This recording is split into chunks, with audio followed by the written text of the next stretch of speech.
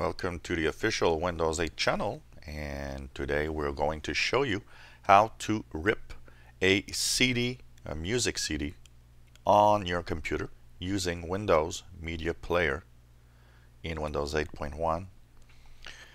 One of the many features of Windows is the fact that you've got a media player that's included, which is Windows Media 12. And you can, of course, listen to CDs and watch movies, but you can also rip those CDs into your computer. It's always a little drag to, always insert your favorite CD to listen to music. So why not rip it or extract that music on your computer so that you can play it without having to take that CD and put it in your drive every time you want. So how do you do that? Well, first of all, of course, you'll need a CD-DVD drive on your computer.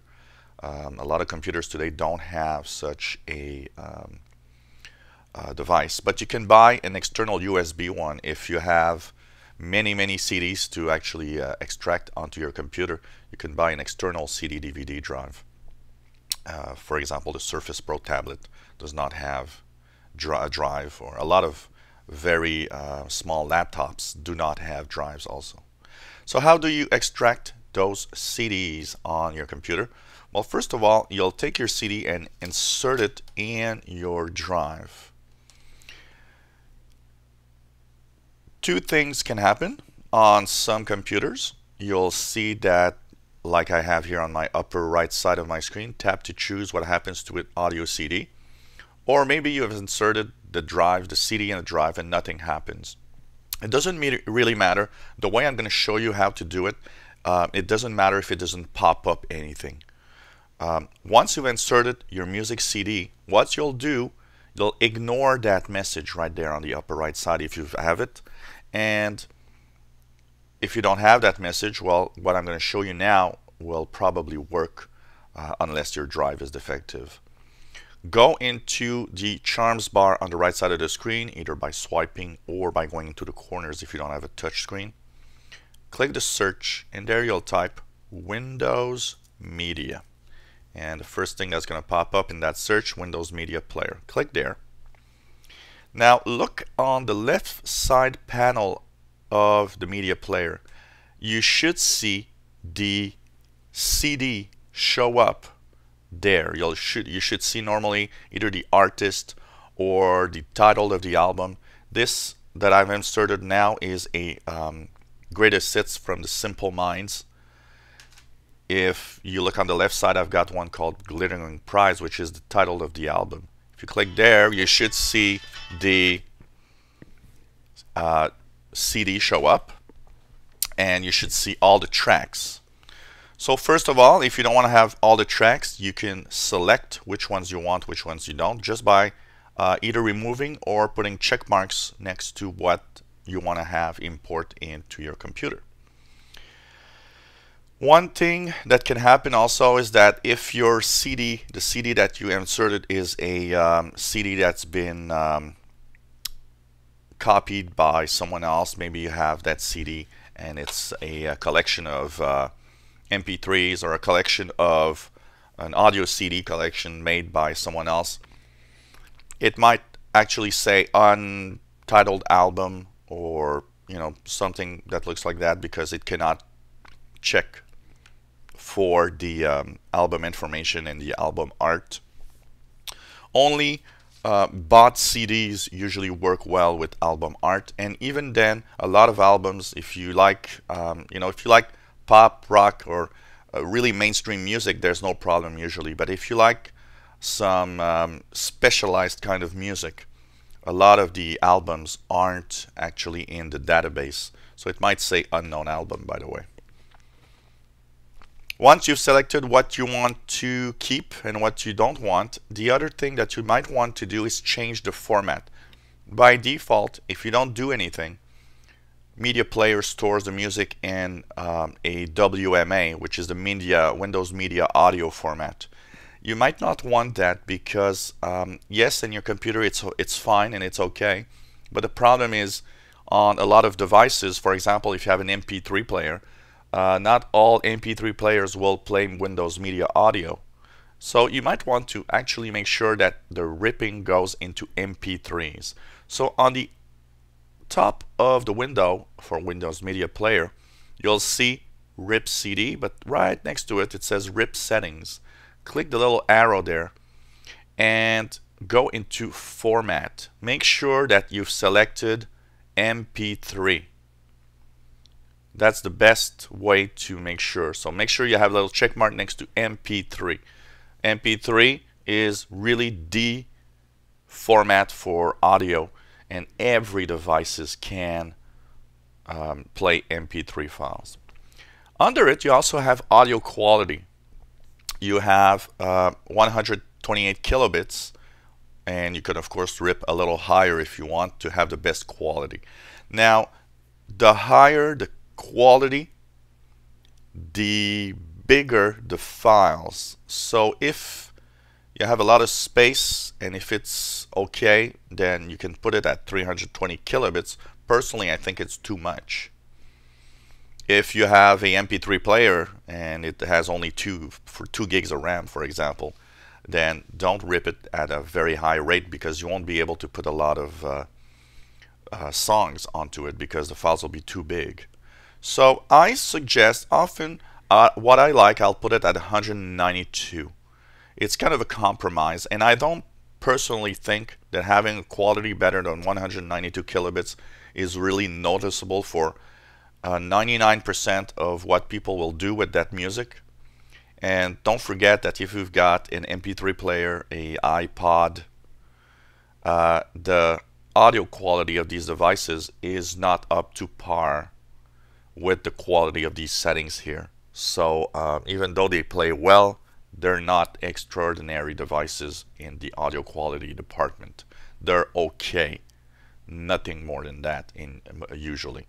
So unless you have a really high-end system, and people with high-end systems, by the way, usually don't even like MP3s because they sound bad for them. So a compromise, but 128 will be fine also for a lot of people. So if you want, you're you know, worrying about size and the amount of music you can put on your player or on your computer, then just leave it at 128. I think it's quite okay. So personally, I'll choose 192. And after that is done, all you'll have to do is click Rip CD. So you click there, and you should hear your drive start up, and you should see that the ripping is going to start. So you should see this little progression. You see here on my screen, the first song is being ripped here. And at the bottom right, you have info. It says ripping 16 tracks. That's like flashing, ripping 16 tracks remaining. So you leave it at this option, and you see that it's ripping. So it's going to rip all the ones that have little check marks on the left side. As you see, it's quite easy to do. Now, where does that music go when it's being ripped? It is going into your computer in the music library or the music folder. If you go on the bottom left here, I have a File Explorer icon, or if you don't have it, you can go into the Charms bar and type File Explorer and click there. And if you click into music, you will see that your music is there. I have Simple Minds, this folder called Simple Minds right here. So this is the one being sent, Glittering Ring Prize. So Media Player always puts its music in a artist folder, and then it has the album or the CD name inside that folder. And it's nice because if you have, for example, 3 or 4 CDs from the same artist, they're all going to be into the same folder of the artist name with the different names of the CDs. One word of caution about the names: if of course your CD is unknown, then what it is going to do is actually going to rip it onto an unknown folder with the date on it. So for example, today we are February 3rd, 2014. If I would rip a unknown CD, it would put it onto unknown artist, February 3rd, 2014. And you can rename it yourself if you want afterwards. There's no problem with that. So that's pretty much how you rip a CD into Windows Media Player. It's quite an easy task, as you see here. It's quite fast also, depending on the drive speed. Usually ripping a CD does not take more than 5 minutes, maybe. It goes quite fast. A lot of people think that, because of the audio format, you have to wait the full length of the CD. So if the CD lasts, I don't know, 60 minutes or 50 minutes, people often think that you have to wait 50 or 60 minutes to rip a CD, which is not the case. CDs are digital, so it's only zeros and one. The speed is the speed of your drive, and also the quality of your CD. So if your CD is scratched, it might go actually a lot slower if it's really nice or brand new. One last little info about ripping CDs. There aren't many of them, and I personally never had one here.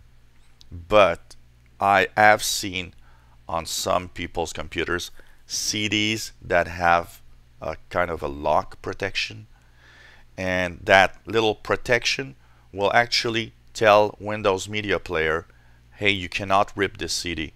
And so either it's going to do an error message, or I actually have seen Media Player tell me at a friend's house, well, you cannot rip this CD, you're not allowed.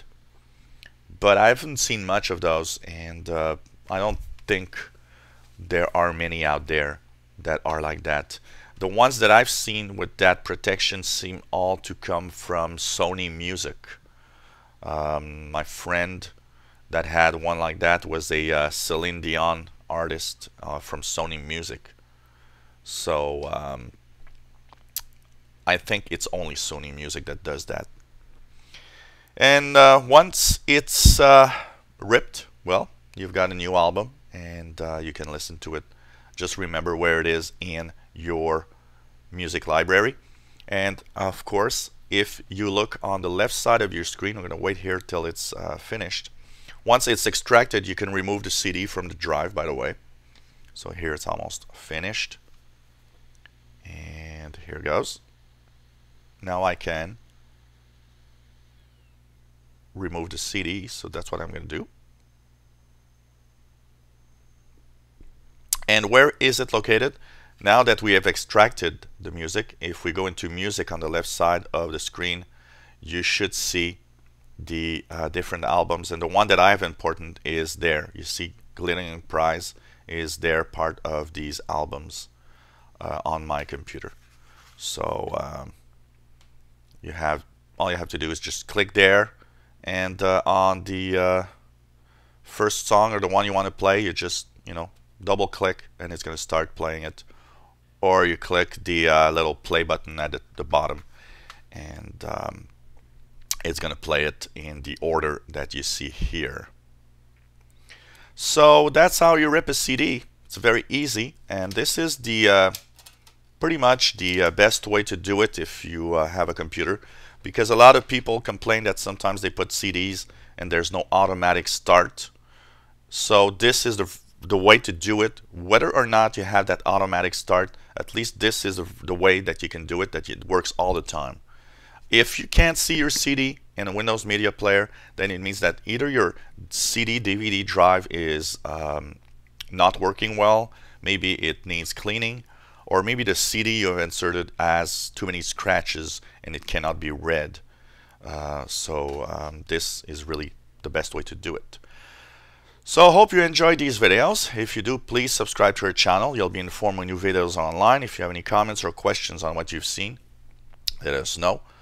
And by subscribing to our channel, you will be notified every time we have videos. So why not subscribe and enjoy our channel to learn more and more on how to use your Windows 8 machine. Maybe you're planning to buy a new computer, a little scared that Windows 8 is going to be on it. Well, why not check the videos on this channel? They're going to help you learn more and more on how to use Windows 8. And hopefully you enjoy videos and welcome back to the official Windows 8 channel. Thanks for watching. Bye-bye.